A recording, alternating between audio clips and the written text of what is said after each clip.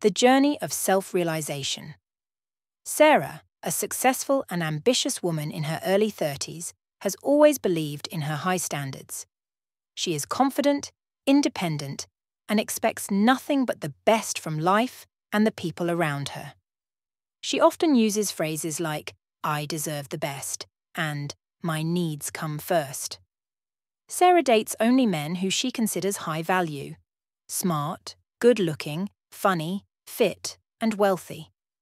Despite her numerous dates, she finds herself constantly unsatisfied, often rejecting men for not meeting her exacting standards. Sarah often finds herself in arguments about gender roles. She insists on equality, but also expects men to pay for dates and take care of her in traditional ways.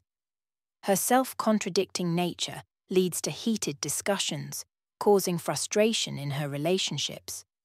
Sarah ends several relationships when she feels they no longer serve her ambitions.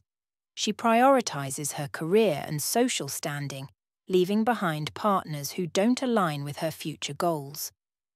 Her decisions are often seen as opportunistic by those around her.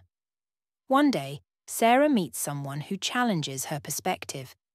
This person helps her see the value in mutual respect and compromise. Sarah begins to understand the importance of genuine connection over superficial qualities, leading to personal growth and a healthier approach to relationships. Sarah embraces a new approach to relationships, valuing compatibility, mutual respect, and genuine connection. She starts dating with an open heart and mind, leading to more fulfilling and balanced relationships. This story follows Sarah's journey from a demanding and entitled dater to someone who values genuine connections and mutual respect in relationships.